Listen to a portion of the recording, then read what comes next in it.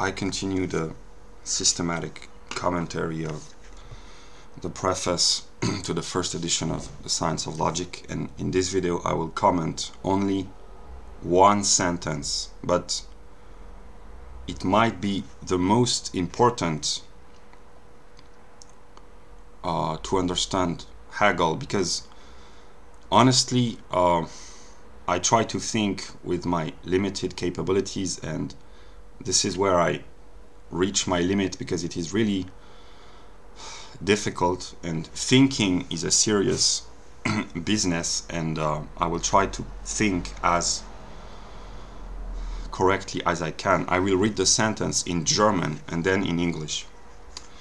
Der Verstand bestimmt und hält die Bestimmungen fest. Die Vernunft ist negativ und dialektisch, weil sie die Bestimmungen des Verstands in nichts auflöst. Sie ist positiv, weil sie das Allgemeine erzeugt und das Besondere darin begreift. Now I will read the English translation.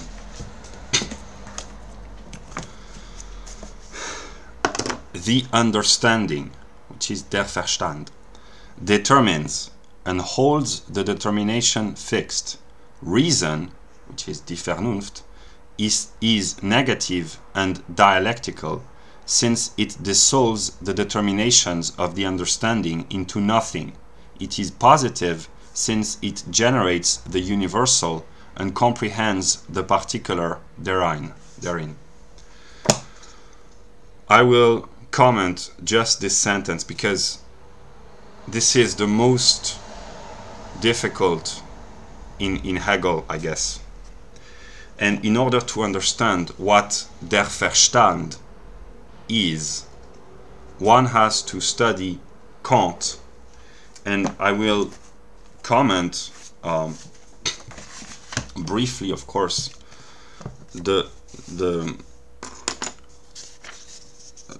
logical functions of the understanding in judgment in Die Kritik der Reinen Vernunft. And Kant divides the functions of what he calls der Verstand, and I think that der Verstand is to Hegel what it is to Kant. So in the works of Hegel, whenever Hegel says der Verstand, in my view, I may be wrong, but I imagine that he means the mind of Kant, not the empirical individual named Immanuel Kant, but the transcendental ego. So in Die Kritik der Reinen Vernunft, the transcendental ego is divided into 4 moments in the logical table of judgments. There is the moment of the quantity of judgments, the quality of judgments, the relation of judgments, and the modality of judgments. And I have made illustrations from a quantitative point of view. Judgments can be universal, particular, or singular. And the classical examples of a universal judgment is all men are mortal. A particular judgment, some men are mortal. A singular judgment, Socrates is mortal. Then, in the realm of quality, an affirmative or positive judgment is, for instance, Germany is a European country. A negative judgment is a book is not a car. And an infinite, unendliche, in German, judgment, it's not very clear, but Kant gives an example and an illustration somewhere in his logic. He says that to say that the soul is not mortal is an infinite judgment. So for him there's a difference between saying the soul is immortal and to say the soul is not mortal. It's not very clear to me, but that's what Kant says. Then in the realm of relation, there are categorical judgments when a predicate is united with a subject. If I say music is a form of art, this is a categorical judgment. And sculpture and painting are also forms of art or architecture or whatever, but if I say music is an art form, this is a categorical judgment. Then a hypothetical judgment, it's the relationship which is familiar today in informatic, in a computer programming algorithm. It's if then. If a triangle has a right angle, then the square of the hypotenuse is equal to the sum of the squares of the two other sides. It's not very lyrically pleasant, I guess, for an English person, but you get the idea. That's the theorem of Pythagoras. So if then, that's a form of relation of judgment. And then we have disjunctive judgments. An example is a human being is either a male or a female. That's classical logic. Either A or B. When you disjoin a totality into several parts, this is a disjunctive judgment. And then in the realm of modality, the modality of judgments, we have problematic judgments, assertoric judgments, and apodictic judgments. An example of a problematic, it expresses the possibility this person might be English. Maybe he's Scottish, but he might be English. He may be English. An assertoric judgment means to assert what is. The Earth is a planet. Maybe it's not, but who knows. And then apodictical judgments means to express the necessity of the judgment. A square has 4 sides and 4 right angles. It is necessary because it is in the very definition, the very mathematical necessity of a square to have 4 sides and 4 right angles. So yeah, this is the table of judgments, the functions that our transcendental ego, which is our thinking mind, uses when we think, according to Kant. And Hegel criticizes this table of judgments, and for instance he said, why do you begin with quantity instead of quality? And here I must take side with Hegel. I do not understand what Kant begins with quantity and not with quality. That's a mystery to me, but yeah.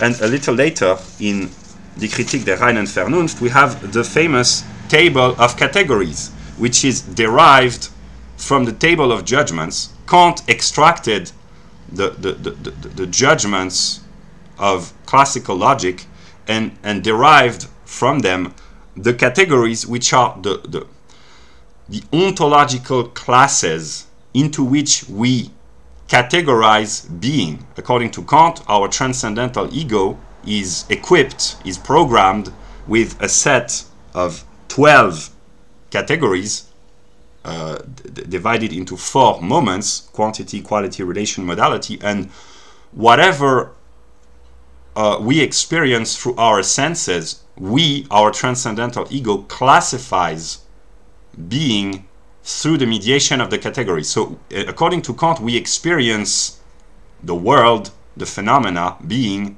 existence, through the mediation of the logical structure of our mind. And the categories of Kant are, in the moment of quantity, unity, plurality, totality. And a totality is a unity which contains within itself a plurality. And the classical example is that a pile of bricks is a plurality, a house is a totality, because it's a unity of plurality. The bricks are ordered in a unity when you build a house. A pile of bricks, it's just a plurality.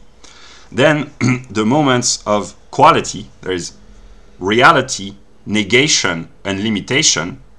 So what is real, what is not real, and the limit between the two. So here again, I have read Hegel, and Hegel is more logical, I would say, because Hegel says that Dasein, which is limited being, is one with its negation, and that is reality. It's the unity of Dasein and negation. So Hegel is a more profound thinker than Kant. Then there are the categories of relation. They go in pairs, in unity. a unity of a pair. There is inherence und subsistence, which is inherence and subsistence. In Latin, it's substantia and accidents. So substance and accidents, that's the classical category in metaphysics. The substance and its accidents, for instance, the classical example is that Socrates is the substance, and whether Socrates has a beard or blue hair, or whether he's sitting or standing up, these are accidents of Socrates, but the substance remains identical independently of the modification of its accidents. This is a category that we find in Spinoza also. Then there is Ursache und Wirkung, causality and dependence, cause and effect, I guess. We constantly use the categories of cause and effect, and the criticism of the category of cause and causality by David Hume is what forced Kant to think again and to be awakened from his dogmatic slumber, as the expression goes. And Hume, because he criticized the category of causality, forced Kant to produce the Kritik der reinen Vernunft, so to speak, which had an influence upon Hegel and so on and so forth. And then there's the community, Gemeinschaft, which is a reciprocal determination between agent and patient, action and reaction. So these are the categories of relation according to Kant. And then there are the categories of modality. Here again they go in a pair.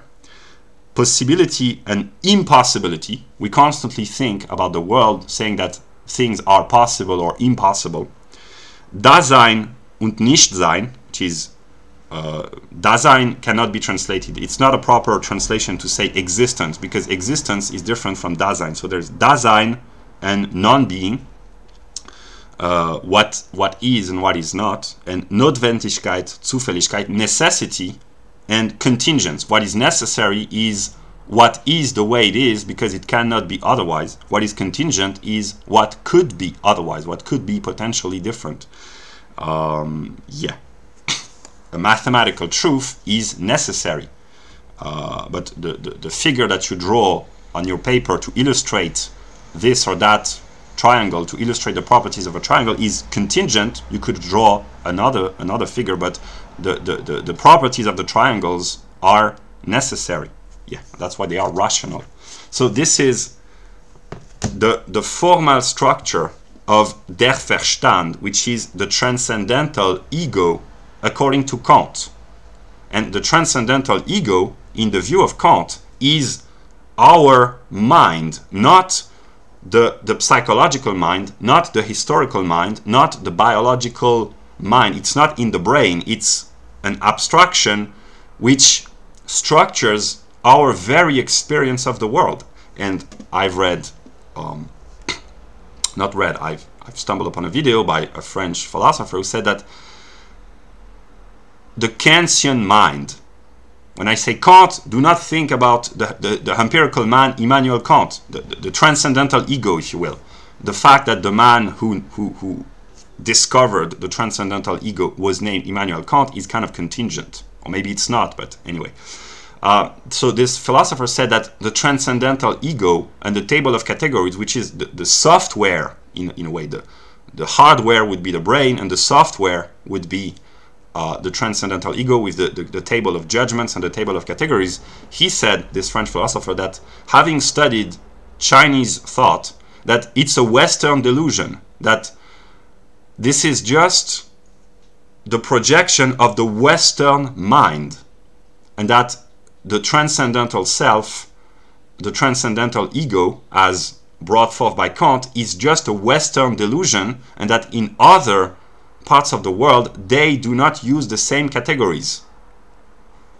And the category of substance, for instance, is not universal according to as we understand, as Kant understood this category. It's not strictly universal. So that's a question. Is Immanuel Kant a Western philosopher influenced by Western metaphysics, or is he a universal thinker? That's a good question. And obviously Hegel believed that Kant was not strictly universal, because otherwise Hegel would not have felt the need to reshape and restructure the Kantian mind, so to speak.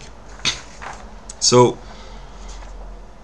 I don't know who is going to watch this video, but whenever Hegel says der Verstand, and whenever I say der Verstand, or the understanding in English, maybe I'm wrong, honestly, because that's really complicated. That's really the most difficult thoughts in philosophy. That's serious thinking, and I am just me. I'm just limited as an empirical individual, and I can try to concentrate and focus and think and reflect, but it is really difficult. And what I understand whenever I read the word der Verstand in Hegel, I understand the mind of Kant, not the empirical history of Immanuel Kant, but the mind of their transcendental ego, the transcendental ego in the Kritik der Reinen Vernunft.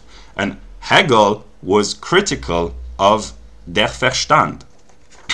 So now I will reread the sentence that I am about to comment. I reread in English. The understanding, der Verstand, determines and holds the determination fixed through quality, quantity, relation, modality. Reason is negative and dialectical, since it dissolves the determinations of the understanding into nothing. So die Vernunft, which is a higher faculty of the mind, dissolves the determinations of der Verstand. It negates. But it does not negate in a purely negative way, because, as we said, it is positive, since it generates the universal and comprehends the particular therein. And honestly, this is really difficult, but I have tried to illustrate with 3 moments. The first is the purely abstract. In the way I understand this, der Verstand is abstract because it extracts, it draws forth, it takes apart, it brings away. You can use the vocabulary that you want. It extracts a single determination. And to determine is to negate. It is to affirm, to assert. What is determined is positive, but it is also negative because it is the negation of that which it is not. How to express this? If I say a book, that's already a determination, because a book is an object made with a purpose, made of matter, etc. But if I say a book, it's an indeterminate object. If I say die Kritik der Reinen Vernunft, this is much more determined, and it negates all other books. So determination is partly negation. And Hegel quoted Spinoza for having said that. So der Verstand determines an abstract at the same time, because der Verstand is the faculty of the mind which brings forth one aspect of an object and leave aside the other aspect. Die Vernunft, in its negative moment, in its dialectical moment, is the faculty of the mind which shows or proves, or I don't know how to express this, that this abstraction, this abstract determination of der Verstand turns into its own negation. It negates itself because precisely it is abstract. So it is the negation of the abstraction, and the abstraction is a negation. It is a negation of a determinate concrete object. So the negative moment of reason, die Vernunft, is the negation of the negation, the dialectical moment. And then the result of this double negation is not nothing, it is a concrete moment, a positive moment, which grasp within itself the universal and the particular. This is quite confusing, I know, but it's difficult for me, and maybe it was difficult for Hegel himself, because we are in the most complex faculties of the mind. And to simplify, the famous formal aspect of Hegel, repeated over and over again, is thesis, antithesis, synthesis. But we never find this in Hegel. The real, so to speak, the formal aspect of Hegel's thought is abstraction, negation, concrete. Abstraction is the moment of der Verstand, negation is the dialectical moment of die Vernunft, and concrete is the positive conceptual moment of die Vernunft. That's the formal aspect of Hegel. Now, I will try to illustrate in the realm of conceptual thinking by using Hegel's logic itself with the concept of something. Der Verstand, which is the ordinary mind, thinks something is something. Seems obvious, right? What would something be if not something? So something is something, right? That's what der Verstand thinks. So something is finite. It is limited precisely because something is something. It means that something is not something else. It has a limit. It is finite. But that's how, when things start to become complicated, because der Verstand says something is something, and reason investigates and asks der Verstand, are you sure that something is something? Because the way I see things, something, because it is finite and limited and determined by something else, that which is not something, the something else is a moment of the something. It is the limit. It is the other. So you cannot really think about something without thinking about something else, because something else is that which gives something its own identity. So something else is something. It is part of the being of something. And to make things intelligible, this is how we go from the realm of the finite. Something is finite. But if something is not just something, as der Verstand believed, but also something else, it means that something does not cease to be what it is in its otherness, in something else. So if something is something and something else, it is not finite, it is infinite. And the unity of something and something else is the infinite. And this is a moment in the process and the unfolding and the development of Hegel's logic. So that's an illustration of dialectical, rational, in the sense of vernunftisch thinking. And I can imagine an Anglo-Saxon person watching this video, because the Anglo-Saxon, they do not understand German speculative philosophy, and a typical Anglo-Saxon understanding this apparently nonsensical babbling about something and something else must think, this is nonsense. The Germans are completely insane. But yeah, that's quite comical. I can't stop laughing, and I can't help but laugh when I think about this. But anyway, now I will try to illustrate in a more concrete example, not with something and something else, but with identity and difference. And I have already, in most of my videos, not most, but in many of my videos, I have already talked about this, but I try to make it intelligible.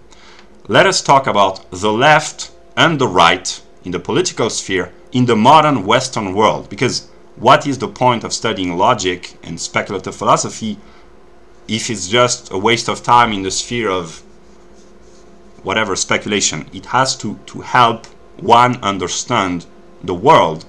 So the left in the Western world defends in the name of universality the identity of all human beings. Because, to simplify, a leftist says all human beings are identical in the sense that they all participate in the universal idea of mankind or humanity. So all humans are particular and singular determinations of the Platonic idea of mankind. They do not express in such a way, but that's the idea that almost all leftists share, that humans are not blacks, whites, Asians, whatever, they are humans. But in the name of this identity of all humans, the left defend the right to difference. Because if all humans are different, are identical, it means that one should tolerate and accept and include the differences within the human species. So we should tolerate Hispanics, blacks, Asians, Africans, whatever, males and females, transgenders, whatever. So this is Hegelian logic, because the left defends the right to difference, to have one's own particular identity, ethnic, sexual, gender, whatever, in the name of identity. So identity becomes difference. And the problem with the left is that they defend this universality, but in a particular set of countries. These are only the white leftists who defend universality. They do not defend universality and the right to difference and to identity and basically to immigration and tolerance and inclusion in all countries. They do this in only white countries, and white countries are particular countries. Western countries are European countries, Northern American countries, and Australia, and so on and so forth, but they are not the whole world. So there's a contradiction within the left. Because if a right-winger said, okay, you want the right to inclusion, tolerance, then what is the difference between what if tens of thousands of whites suddenly decided to settle in some African countries and some Arab countries or some Asian countries? You would call this imperialism and colonization. But aren't all humans equal and universal and identical? So that's a contradiction, because the left defends universal principles in particular countries, only white countries. So this contradiction in the leftist discourse creates its own opposition, which is the right, and I'm here talking about the right in Western countries. The right broadly defends the right to differentiate themselves from the left, and to differentiate themselves from the other, whether they are defined in terms of culture or ethnicity or race. The right defends a different culture, a different civilization, Western civilization against the Muslim civilization or whatever, or European culture, or a Western culture as against leftist, universalist culture, or whatever, or the white race against Hispanics or blacks or Asians or whatever. So they defend their difference, and this struggle to defend one's difference is called identity politics. So the difference is the right to have one's own particular identity, and the logic of identity politics is separation and basically apartheid. What white nationalists want is a new apartheid, to create a white ethno-state, basically. So identity and difference are in a conceptual unity. But the contradiction does not stop there. It continues, because the right wingers in the Western world, whites basically, are seeking they want to differentiate themselves from the universalist, globalist, tolerant left. And by seeking to establish their own difference, they are seeking their identity. Who are we? Who are we? Huntington wrote a book. William Pierce wrote a book. Who we are. What is our identity? Jared Taylor wrote White Identity. There are many books about European identity, Western identity, white identity, whatever.